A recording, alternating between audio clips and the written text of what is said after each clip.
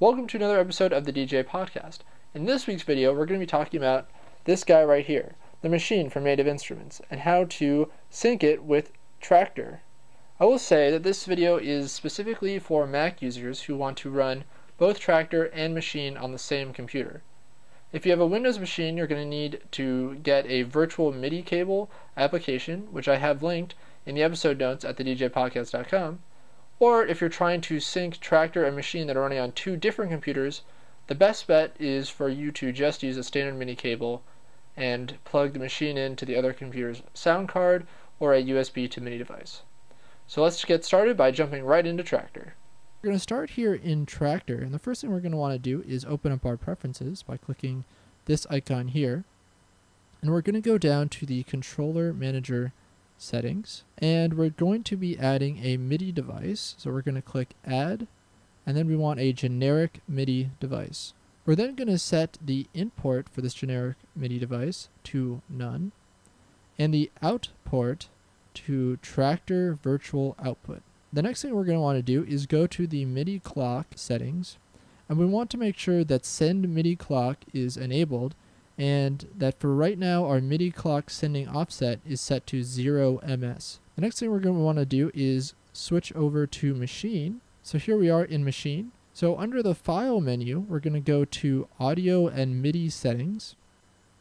We're going to go to the MIDI tab, and then you can see now that we have a Traktor Virtual Output as one of our devices. You want to make sure that the status for that is set to On, and that the status for all of the other devices, like these ones, are set to Off. So once you have that set, you can simply click OK, and we're going to go back to the File menu, and we're going to click on Sync to External MIDI Clock. So here we are back in Traktor, and we're going to want to open up the clock panel in Traktor. I have it open here. If you have effects open, for example, you just click this metronome looking icon and it will open up the clock panel. The first thing you're going to want to do is set clock to internal. That means that Traktor will sync to its own internal MIDI clock.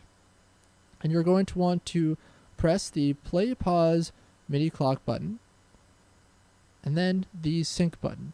So now if I change this BPM to say 130 and I switch back to Maschine, you'll see that it now has the same BPM as Traktor. But we're not done yet. We still need to make sure that our sound coming from both applications is in time. So for this, you're going to want to enable the metronome in both programs.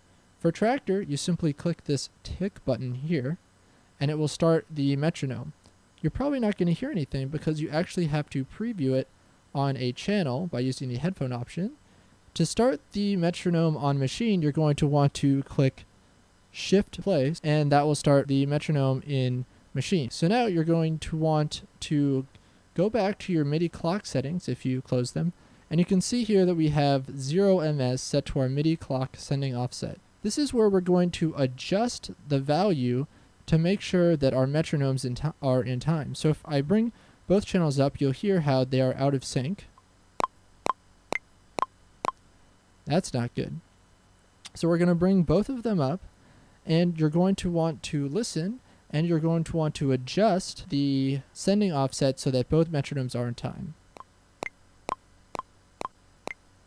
Now I know that for my computer, I usually have it set to 32 ms. And you can hear that they're both pretty close. Now, I am recording this screen capture on my computer, so it's a little bit off, but you can hear that generally they are pretty close in time with each other. You're just going to need to adjust the sending offset so that both metronomes are in time, and then when you go to play your tracks with sounds from Maschine, everything will be in time.